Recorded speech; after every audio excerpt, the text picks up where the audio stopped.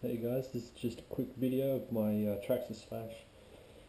Just wanted to show you quickly a wiring harness I made up for my Slash. This harness allows me to use parallel and series just with the flick of a switch, that switch there. I'll just show you quickly how it works. I'm going to turn it on. Right. At the moment we are running in parallel, so this is 7.4 volts, 1300 milliamps.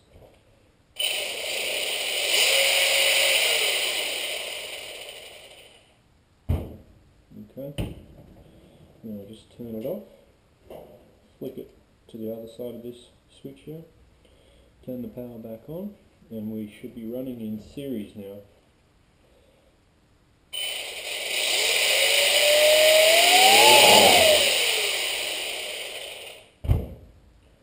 And that was 14.8 volts, I think. Yeah, 13.8 volts at 1300 milliamps. Just thought this would be a handy video for anyone that wanted to make their own harness, same as what I've done. All I've really done is just taken a couple of the Traxxas parallel and series harnesses and rewired it to that switch. I'll just quickly show you the little diagram I made up. This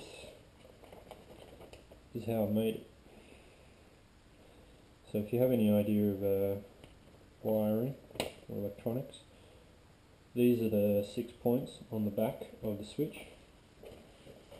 So yeah, basically you'd be able to use this harness for any vehicle that you run two batteries on and you want to swap between series and parallel without having to unplug and replace the harnesses. Thanks for watching guys, hope you enjoyed it. See ya.